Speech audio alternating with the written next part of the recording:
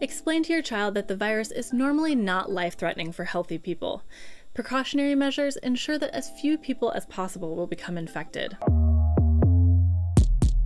Take their concerns and fears seriously.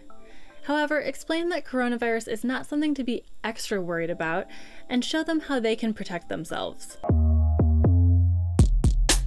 Teach your children good hygiene, such as washing their hands regularly and correctly, as well as coughing and sneezing into their elbows.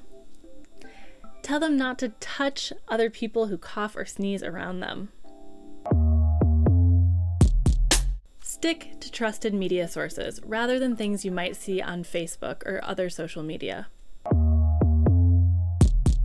Especially in social media, incorrect information spreads quickly. Restrict social media for your kids if you think it's making them anxious. Children learn behaviors by watching their parents. Therefore, carefully think about your own media consumption and how you speak about the topic.